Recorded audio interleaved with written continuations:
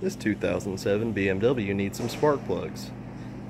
Let me show you how to perform this task.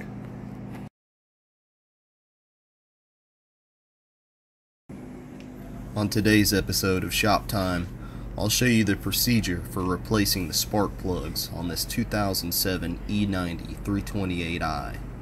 In this video, I'll also show you the reset procedure for the onboard maintenance computer without using any kind of scan tool, so you can do it at home. Let's get started. First step is going to be involving opening the hood.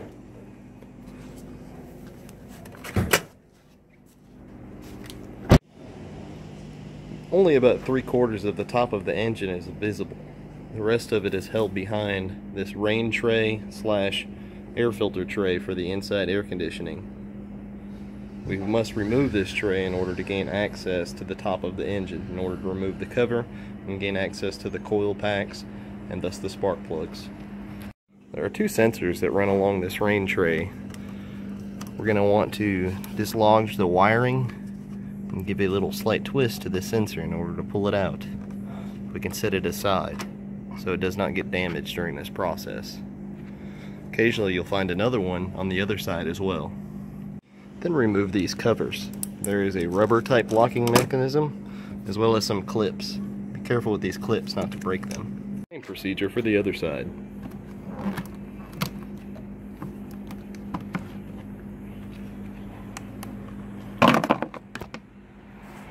This one covers the brake fluid reservoir as well as the ABS module. Let's now remove the air filter housing.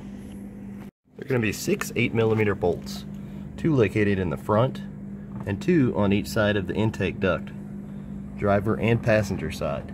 Remove all of them. Magnetic trays do a great job at hanging onto your bolts. They also keep your fender covers in place while you're working to avoid damage to your paint. Now remove the filter assembly. This is a great time to check your particulate filters for your cabin system. So we can see we've got some places where pieces of leaves and other foreign material have accumulated. We'll replace this filter for the customer. In order to remove this rain tray, we must remove 2 more screws. They're located on each side. We can find them right behind the weather stripping, this side as well as on the passenger side. Our harnesses that attach to the rain tray must also be removed. They will slide off using slight pressure.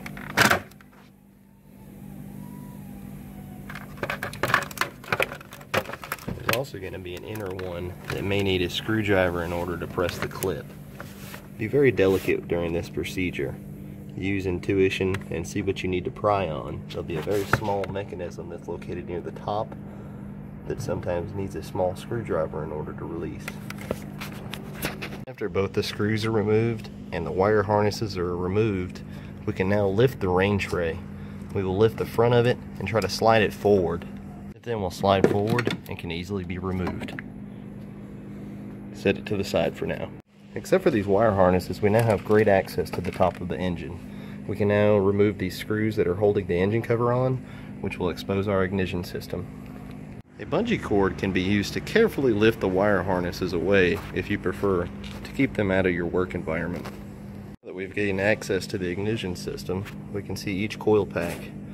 Each coil pack has its own connector. As you lift the tab on each connector, it will try to spit the connector at the bottom. Carefully pull it out and disconnect it. Each coil pack can then be carefully pulled up and released from the engine, exposing the spark plug. This is going to be the same process for all 6 coils. Before removing these spark plugs, we must ensure that the engine is cool. You never want to ever try to remove a steel spark plug from an aluminum head when the engine is at temperature. For this procedure, we're going to use a 5/8 spark plug socket as well as a 3/8 ratchet. Do not ever use any kind of power tools taking these spark plugs out on this aluminum head engine.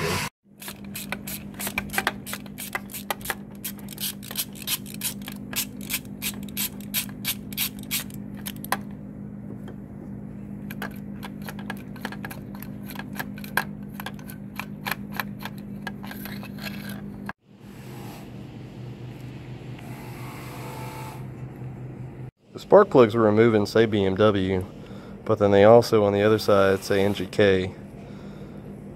These spark plugs are also available aftermarket without the BMW logo on it. That's what we're going to use. It'll be the exact same spark plug, just not from BMW. When you look at these plugs stamped at the base of them, it's very hard to read, but they have an ILZFR6D11.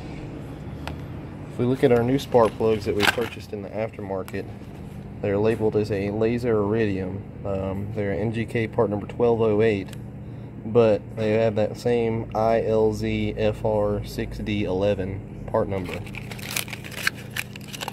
This essentially is going to be the exact same spark plug, it just does not say BMW on it. As we can see, this spark plug utilizes a crush ring seal as opposed to a taper seat.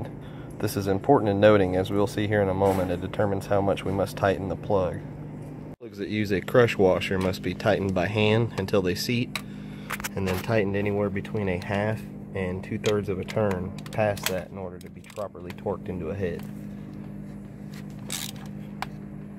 Repeat this procedure on the other 5 plugs. And replace the coil packs.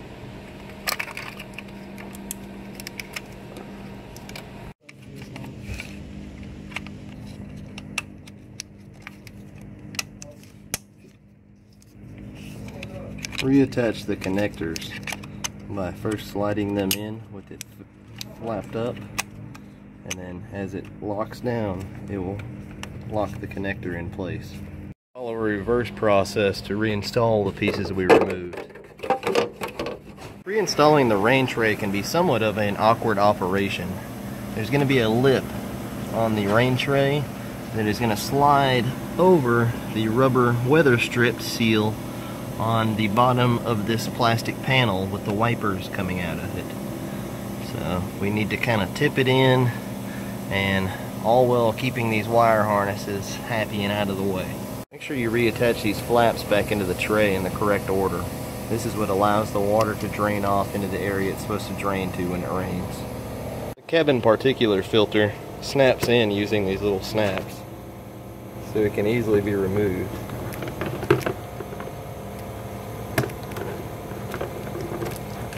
Replaced with a fresh filter. Fresh, clean filter installed. Reinstall the filter housing. Forget to reattach these pesky wire harnesses.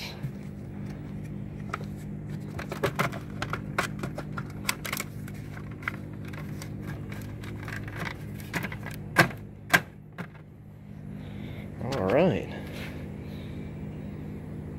To reset these spark plugs, we're going to want to put the key fob into the slot. Power up the cluster. Do not put your foot on the brake and push the start button. This will have the cluster activate and you'll hear the chiming come on. After we get to this main setting, we're going to want to put our foot on the brake pedal and then push the odometer stalk and hold it. While we're holding it, we'll see a yellow triangle come up, and then we get into the reset menu.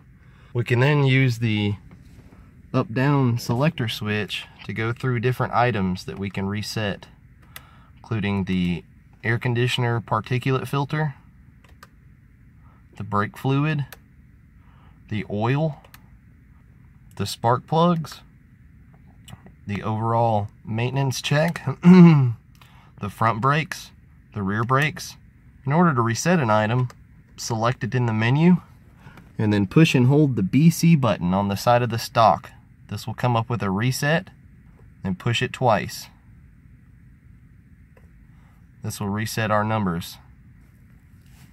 As you can see, the factory reset is for another 100,000 miles on these spark plugs. And enjoy driving your ultimate driving machine. Thanks for watching.